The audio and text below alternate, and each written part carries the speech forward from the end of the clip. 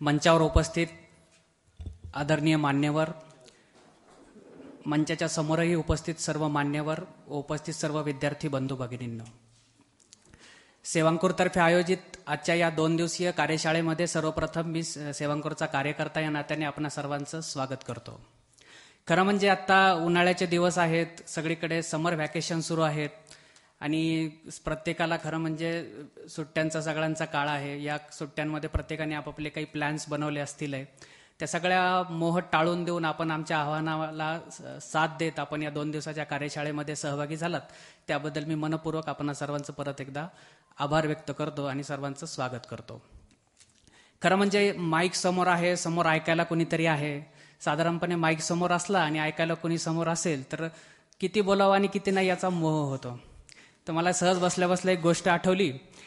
एक वक्ते होते, ते असंच एक सभा चालू होती, त्यांनी बोलायला सुरुवात केली आणि बोलायला सुरुवात केली. त्यांचं जसं जसं ते बोलायला लागले तसं तसं त्यांचा आवेश वाढायला लागला आणि जसा जसा त्यांचा आवेश वाढायला लागला पाठीमागून एक एक मनुष्य कमी व्हायला लागला आणि ते काय पण थांबायलाच तयार नव्हते. एक एक मनुष्य कमी होत गेला आणि सगळं तास, 1.5 तास, 2 तास भाषण चाललं. शेवटी एकच मनुष्य शिल्लक राहिला आणि मग त्यांनी भाषण संपल्यावर त्या मनुष्याला बघून काय म्हणाले माहितीये का, खरं म्हणजे खरं सांगू का, तुम्हीच एकटे हुशार आहात, बाकी सगळे नालायक लोक आहेत ज्यांना काही समजत नाही, परत निघून गेले. तो मनुष्य म्हटला, तुम्ही समजता असं काही नाही, तुमच्यानंतर माझं भाषण होतं म्हणून मला थांबावं लागलं. विद्यार्थी मित्रांनो, 2 दिवसाच्या कार्यक्रमामध्ये किती बोलावं आणि किती नाही, आमच्याकडे जी काही माहिती आहे किती सांगावी आणि किती नाही याचं भान खरं म्हणजे आम्हाला ठेवण्याची नक्की आवश्यकता आहे.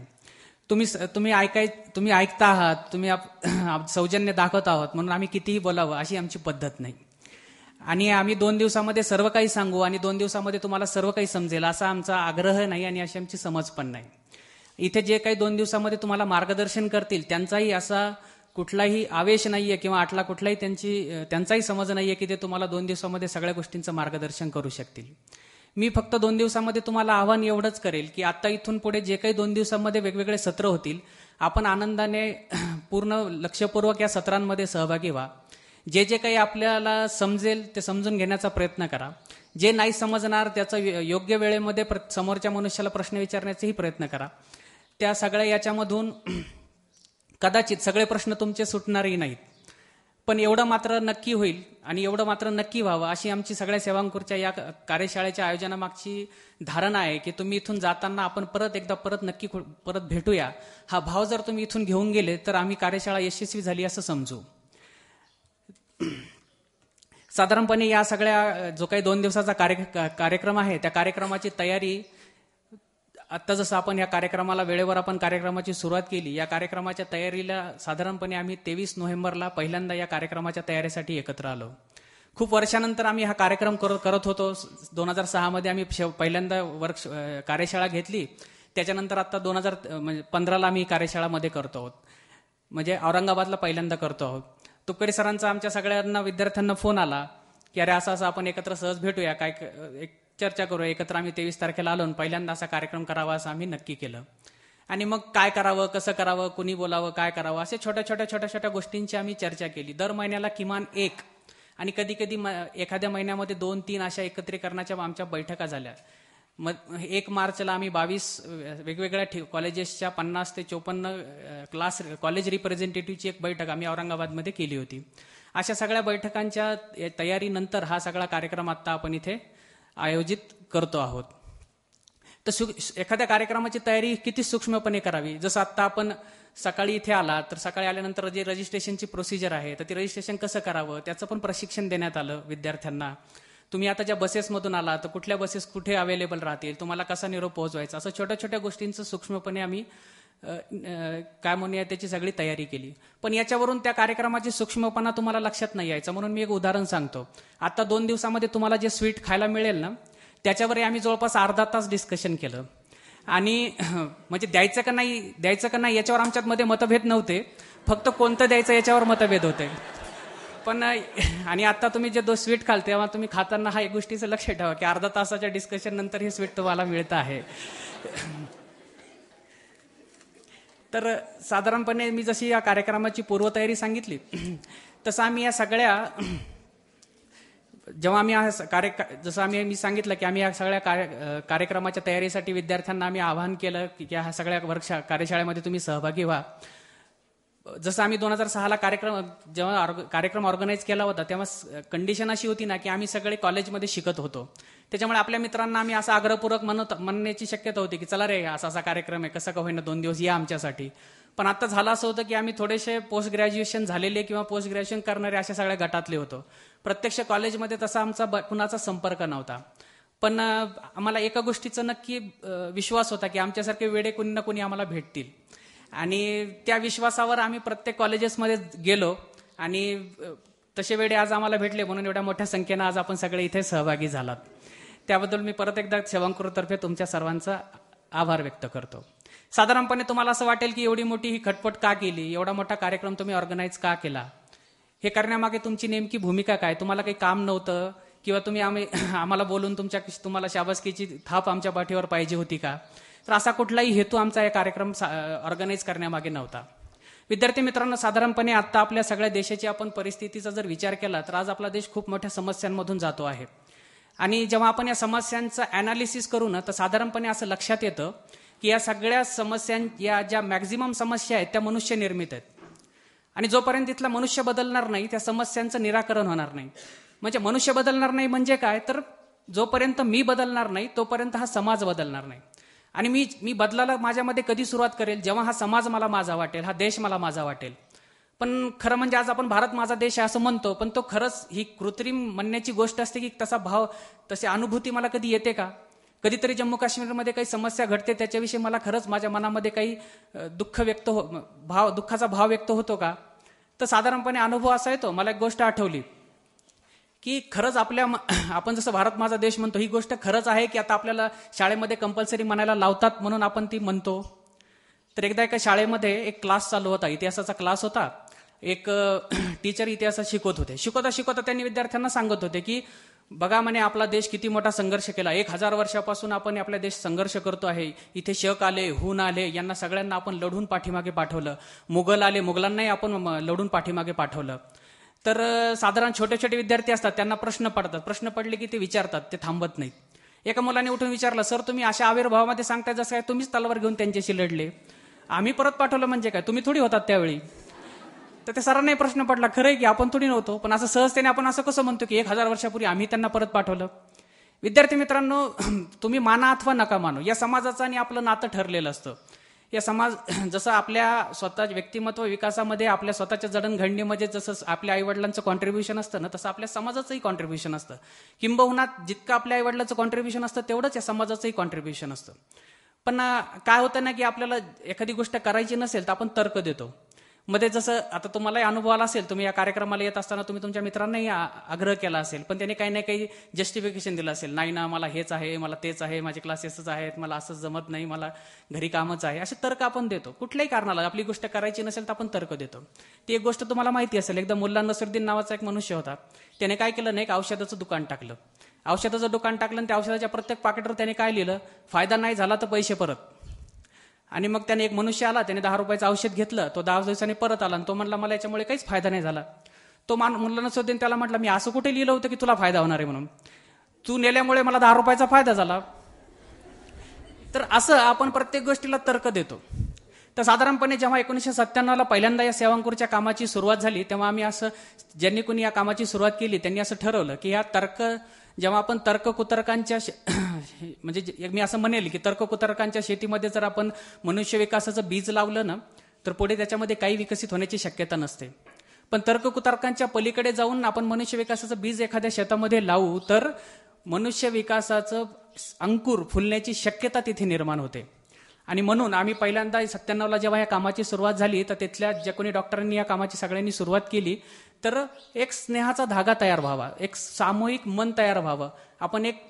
आपण सगळ्या बंधनांच्या पलीकडे तर्ककुतर्कांच्या पलीकडे जाऊन आपली मैत्री व्हावी या दृष्टीने औरंगाबादच्या हॉस्टेलमध्ये पहिल्यांदा सेवांकुरच्या कामाची सुरुवात झाली.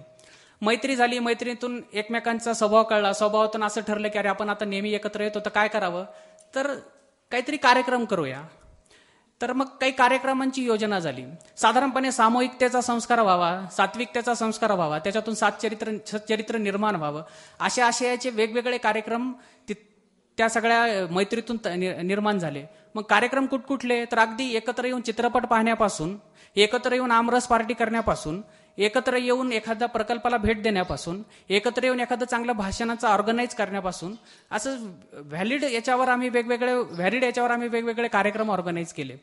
त्याच कार्यक्रमामधून मग आम्ही 2006चा जो कार्यक्रम पुढे पुढे सरकत गेला, तेव्हा 2006ला पहिल्यांदा आम्ही सेवांकुरचा एक मोठा कार्यक्रम आम्ही या सगळ्या याच्यामध्ये ऑर्गनाईज केला. तर साधारणपणे जसं म्हटलं की एक चांगला प्रेमाचा धागा तयार व्हावा, याच्यासाठी आम्ही सगळ्या ऍक्टिव्हिटी करत असतो. दुसरी गोष्ट असते की साधारणपणे आपल्याला चांगली संगत मिळावी. चांगल्या संगतीचा परिणाम कसा असतो ना, चांगली संगत आपल्याला नित्य का असावी लागते, तर ती एक गोष्ट आहे ना, एक राजा होता, राजाला एकदा आपल्या गुरुला भेटण्याची इच्छा झाली, म्हणून ते गुरुला भेटायला निघाले. तर ते प्रधानजी काय म्हटले, तुम्ही थांबा म्हटले, मीच त्या गुरुला घेऊन येतो.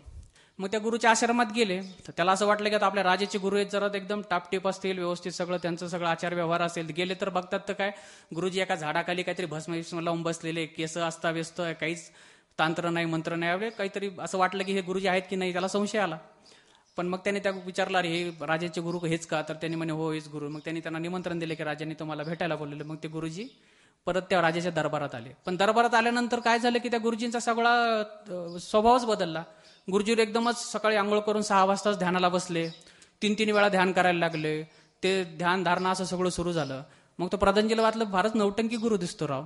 मी त्याला भेटायला गेलो तर तिथे नुसताच बसलेला, आणि इथे आल्यावर पाहतो तर काय, तर 3 वेळा हे करायला लागला. मग न होऊन त्याने यांना विचारलं, गुरुजी हे असं कसं. गुरुजी म्हणे, मी ज्या वातावरणामध्ये होतो त्या वातावरणामध्ये कुठेही ज्याला आपण काय म्हणूया वाईट असं वातावरण त्या सगळ्यांना, एकदम सात्विक असं वातावरण त्या सगळ्या माझ्या आश्रमात होतं. त्याच्यामुळे मला वेगळी काही साधना करण्याची आवश्यकता नव्हती. पण साधारणपणे जेव्हा मी तुमच्या राज्यामध्ये आलो, तिथे मला मोह, मत्सर, काम अशा सगळ्या वाईट प्रवृत्तींचा मला इथे वास दिसला. याच्यापासून वाचण्यासाठी मी माझी साधना इथे मला जास्तीची वाढवावी लागली. त्यामुळे साधारणपणे चांगल्या संगतीची आपल्याला भेट व्हावी, चांगल्या टोळक्यामध्ये आपण एकत्र यावं, यासाठी पण सेवांकुर म्हणून आम्ही ही ऍक्टिव्हिटी कंटिन्यू करत राहतो. जसं मी म्हटलं की साधारणपणे आज आपल्याकडे अनुभव कसा असतो ना, की 2 समजा मनुष्य एकत्र येतात, तर ते कुठल्या ना कुठल्या प्लॅटफॉर्मवर येतात. बिना कारणाचा आज साधारणपणे समाजामध्ये आज एकत्र आला असा कुठे अनुभव येत नाही.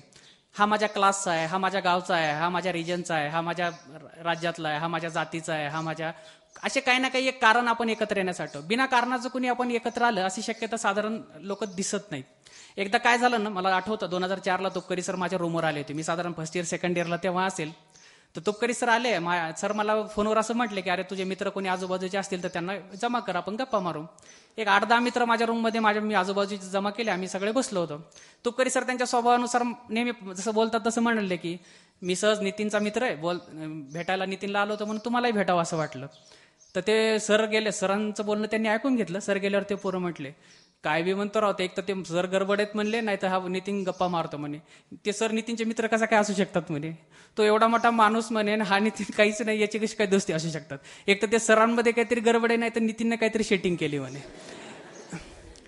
यामध्ये त्या विद्यार्थ्यांचा दोष नव्हता. साधारणपणे आज समाजामध्ये कुठल्याही एका प्लॅटफॉर्मवर शिवाय मैत्री होऊ शकते.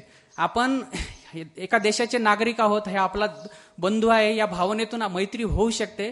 असा अनुभव त्यांनी त्यांच्या आयुष्यात कधी घेतलेलाच नव्हता. म्हणून मी माझ्या मित्रांना कधी दोष दिला नाही, कारण त्याची तशी व्हिजनच तशी बनलेली होती. तर असं या सगळ्या भेदांच्या पलीकडे जाऊन मैत्री व्हावी. आपण भारत माझा देश आहे आणि आपण एक भारतीय म्हणून सगळे एकत्र राहू, हा भाव विद्यार्थ्यांमध्ये निर्माण व्हावा म्हणून पण सेवांकुरची ऍक्टिव्हिटी सतत चालू असते.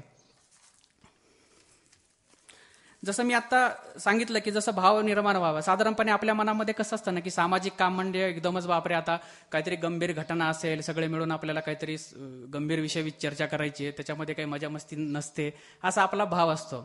एकदा काय झालं, तुपकरी सरांना आम्ही जयपूरच्या कॉलेजला गेलो होतो. जयपूरला एक कॉन्फरन्स होती, तिथे आम्ही गेलो होतो. सकाळ आमच्यासोबत साधारण 10-11 विद्यार्थी होते. पण आम्ही 2-3 जण सोबतचे सोडलो होतो, बाकी सगळे पहिल्यांदाच आमच्यासोबत आले होते. त्याच्यामुळे त्यांची अशी धारणा होती की आता सामाजिक विषय आहे तर थोडंसं गंभीर राहायला लागेल, चर्चा करायला लागतील. आणि आम्ही तुपकरी सरांचा आमचा जुना हे असल्यामुळे आम्हाला याचं भान नव्हतं की असं काही करावं लागतं म्हणून. तर आम्ही दिवसभराचं सगळं सेशन झालं आणि रात्री आम्ही असंच गोल बसलो. तुपकरी सरांनी सहज गप्पा मारायच्या म्हणून विचारलं, काय काय आजच्या दिवसभराच्या सेशनमध्ये आवडलं. तर सगळ्या विषय मुलांनी एकदमच गंभीर काहीतरी की मला ह्या सेशनमधलं हे असं असं काहीतरी आवडलं. मग दुसऱ्याने काहीतरी पुन्हा सांगितलं. माझा एक मित्र होता, तर त्याने असं म्हटलं की ते दुपारच्या जेवणांमधलं ते स्वीट होतं ना, ते फार आवडलं म्हटलं. तर सगळे बाकीचे म्हणले, अरे काय कमाल आहे, इथं एवढ्या गंभीर विषयाची चर्चा, हा मजाक करतो म्हणे. पण विद्यार्थी मित्रांनो, साधारण सामाजिक काम म्हणजे काहीतरी असं धीर गंभीर याच्यात काही करायचं असतं असं आमची धारणा नाही. मजा मस्ती करत आपण सामाजिक काम करू शकतो असा आमचा काय म्हणे अनुभव आहे. तर साधारणपणे या सगळ्या ऍक्टिव्हिटीमधून आपल्या सगळ्या विद्यार्थ्यांमध्ये एक राष्ट्रीय दृष्टिकोन निर्माण व्हावा अशा या सगळ्या कार्यक्रमांची रचना असते. याच्यामधून जसं मी आता म्हटलं की समाजामध्ये आपल्या अनेक समस्या आहेत, आपल्या देशामध्ये अनेक समस्या आहेत. या समस्यांचं निराकरण करण्याची जर आवश्यकता असेल तर मी काय करू शकतो, माझं कॉन्ट्रीब्युशन काय असेल, असा आपण प्रश्न डायरेक्टली विद्यार्थ्यांना विचारतो. आणि मी जर माझं कॉन्ट्रीब्युशन देणार असेल तरच आपण काही बोलण्यामध्ये अर्थ राहतो. म्हणून विद्यार्थ्यांनी स्वतःचं कॉन्ट्रीब्युशन द्यावं. विद्यार्थ्यांनी कुणाकडे तरी रोल मॉडेल म्हणून पाहण्यापेक्षा आपण रोल मॉडेल म्हणून का उभा राहू नये असा विश्वास विद्यार्थ्यांच्या मनामध्ये निर्माण व्हावा. आणि जर असं रोल मॉडेल व्हायचं असेल तर त्यांनी त्याच्या आयुष्यामध्ये काही रोल मॉडेल पाहिले पाहिजेत. तर तशा रोल मॉडेलांची आपण चर्चा करणे, रोल मॉडेलांची भेट घालून देण्याची व्यवस्था या सगळ्या कार्यक्रमाच्या माध्यमातून आपण सेवांकूरमध्ये करत असतो. जसं विद्यार्थी मित्रांनो, मी या सगळ्या गोष्टी सांगितल्या ज्या ज्या कारणांसाठी आम्ही ह्या सेवांकूरची कामाची एक मांडणी केलेली आहे. आता मी एक शेवटची सेवांकूरची एक वैशिष्ट्य सांगून मी माझं बोलणं थांबवणार आहे. साधारणपणे 3 वेगवेगळ्या टप्प्यांमध्ये, तिसऱ्या टप्प्यांमध्ये आज सेवांकूरचं काम आहे असं मला वाटतं. 97ला या कामाची सुरुवात झाली. 2006ला पहिल्यांदा याला सेवांकूर, 10 वर्षानंतर सेवांकूर असं नाव दिलं गेलं. आणि त्याच्यानंतर आत्ता 2015मध्ये तिसरा टप्पा आहे, ज्याच्यामध्ये आत्ता सेवांकूर कदाचित आता रजिस्टर्ड एक संस्था म्हणून आम्ही पुढे जातो आहोत. साधारणपणे या सगळ्या ऍक्टिव्हिटीमधून विद्यार्थ्यांमध्ये सामूहिकतेचा, सात्विकतेचा भाव निर्माण व्हावा, त्याच्यातून सच्चरित्र निर्माण व्हावं. असे सच्चरित्र निर्माण झालेले सक्रिय विद्यार्थी एक संघटित व्हावेत. या संघटित शक्तीच्या आधारे समाजामधल्या सगळ्या समस्या सुटतील असा आमचा सगळ्या सेवांकूरचा विश्वास आहे. आणि याच विश्वासासाठी उदात्त असं ध्येय घेऊन आम्ही सगळे लोक काम करतो. या सगळ्या वाटचालीमध्ये आपण सगळे पहिल्यांदा या सगळ्या वाटचालीमध्ये सहभागी झालात त्याबद्दल मी सेवांकूरमध्ये परत एकदा आपण सर्वांचं स्वागत करतो. सेवांकूरमध्ये या सगळ्या मोठ्या संख्येने आपण सहभागी झालात त्याबद्दल मी सेवांकूरचा एक कार्यकर्ता नात्याने आपण सर्वांचं आभार व्यक्त करतो. 2 दिवसाच्या कार्यक्रमामध्ये कुठे जरी छोटीशी अव्यवस्था झाली तर आपण सांभाळून घ्याल अशी अपेक्षा व्यक्त करतो. आणि आपलं परत एकदा आभार व्यक्त करून स्वागत करून मी माझं बोलणं संपवतो. धन्यवाद.